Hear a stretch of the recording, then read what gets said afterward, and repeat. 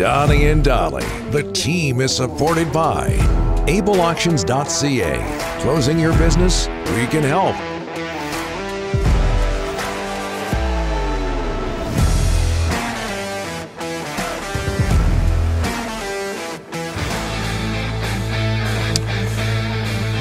It is Friday. Today's guests, including J-Pat standing by, brought to you by Langley Chrysler. Enjoy no-hassle 3-day returns and 30-day exchanges on all used vehicles, so you can make sure what you get is just right for you. And one of the largest inventories in BC. Don't just love your car, love buying it at langleychrysler.com. Yes. Man, we are getting all sorts of action on the ladies' OK Tire and Langley inbox. No, some of it's positive.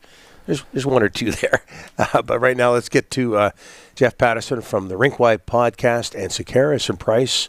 How are you, sir? Hey, Jeff, just so you know, the first round, just wrapping up just now. Yeah.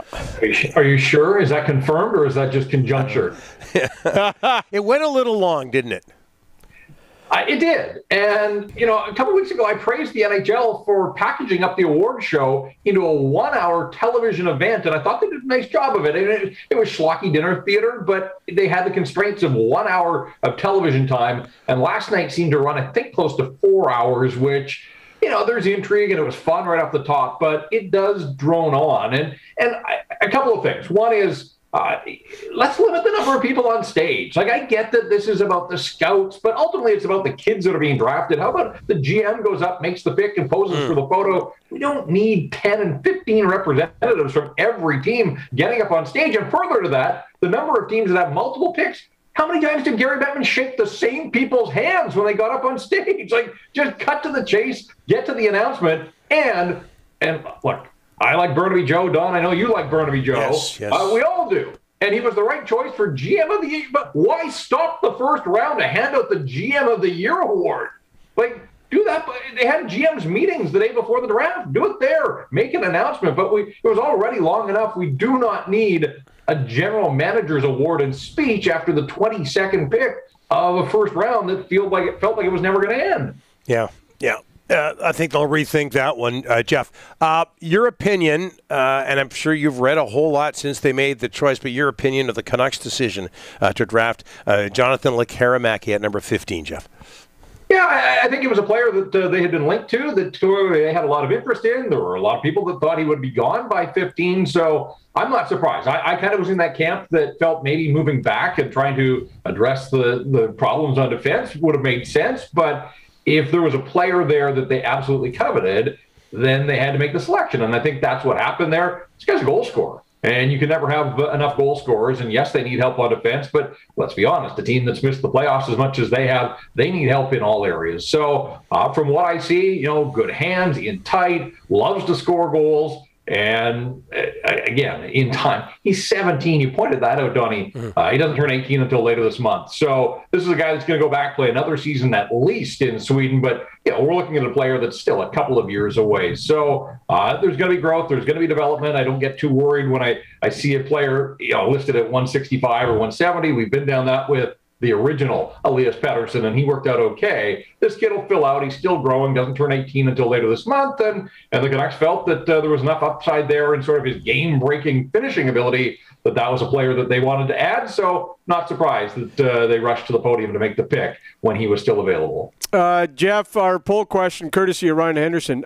Just kidding. Are you starting to get impatient with the new Canucks management group? Miller's not gone, everyone. And, first it was the deadline, then the NHL draft. Now it looks like it's not going to happen this week. Are you concerned at any phase here?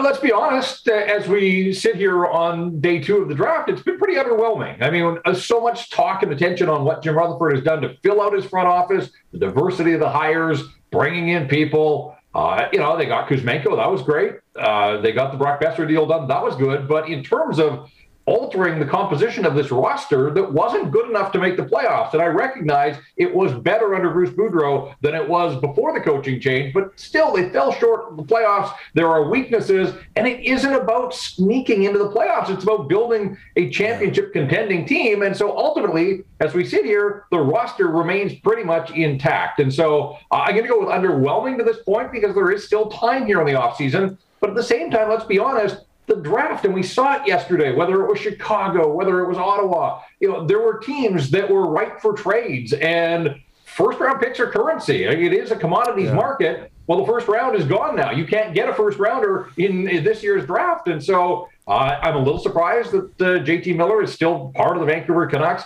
I'm surprised for a GM that's talked about, and a president of hockey operations, speed, an increased speed needed for speed, and also sandpaper. Now, some of that can be addressed in free agency, but keep in mind, too, that part of this whole idea was about clearing out cap space, and I thought that was one of the things that they wanted to accomplish with the JT Miller trade, certainly, but also whether it was Tyler Myers or Tanner Pearson or somebody else. As it stands right now, they're going into free agency with the Besser deal done. They don't have a lot of money to spend. So, no, they don't. Again, trying to enact change for a roster that wasn't good enough last season, let's just say that it's off to a bit of a slow start under this new management group. Jeff, we're probably going to see a third-pair defensemen and bottom six forwards. Not a lot of money to play with, Jeff, at all. Yeah, and again, we're talking about shifting some deck chairs around here on a team that came up short and still has areas of weakness. And the concern for me is if you hold on to JT Miller, and he's under contract at an affordable price for one more season, can he come back and play for the Canucks? Sure he can. But guys, what if he gets hurt? Like, if he still remains this massive trade chip, like, that's the risk the Vancouver Canucks are taking if he starts the season here. And if you get to the trade deadline, then teams are likely to just pay a rental price, which you could still, Claude Giroux fetched a decent price at the deadline. I'm not saying that there won't be some value there, but the number of teams interested at the trade deadline, I think would be considerably far more limited than right here, right now. So I am surprised that Miller got through the first round of the draft, still a member of the Vancouver Canucks, and I want to see upgrades. Look, we have identified for a while now, this team doesn't have right-handed centermen. And we know that right-handed defensemen are a glaring weakness.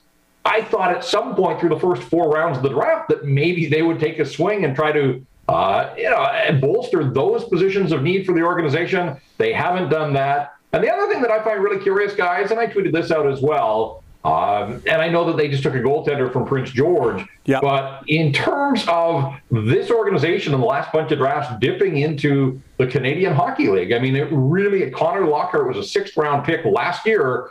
Otherwise, they have not gone for Canadian Hockey Leaguers. Now, if this was an organization that was producing all sorts of prospects, you'd say, hey, keep on keeping on. But the fact that they haven't done an awful lot of that, it does make you wonder a little bit. And I don't care where players come from. If they can help this hockey team win championships, that's all that truly matters. But it does seem like an odd philosophy to almost avoid the Canadian Hockey League and major junior hockey altogether.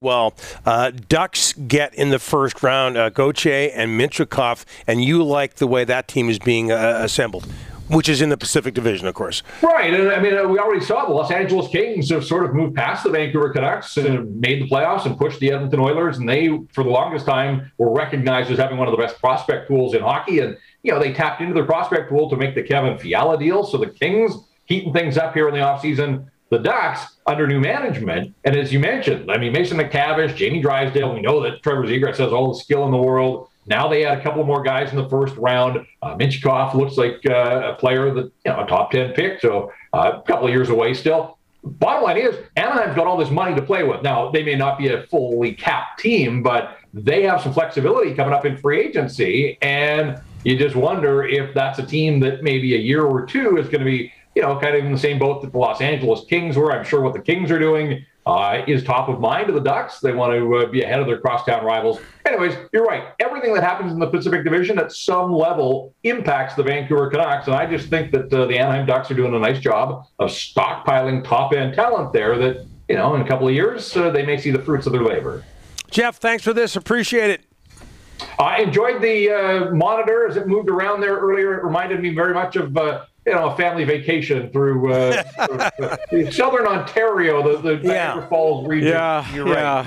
Yeah. It had more of a southern Ontario feel than an Okanagan feel. I stand corrected. Jeff, thanks for this. Appreciate it. All right, guys.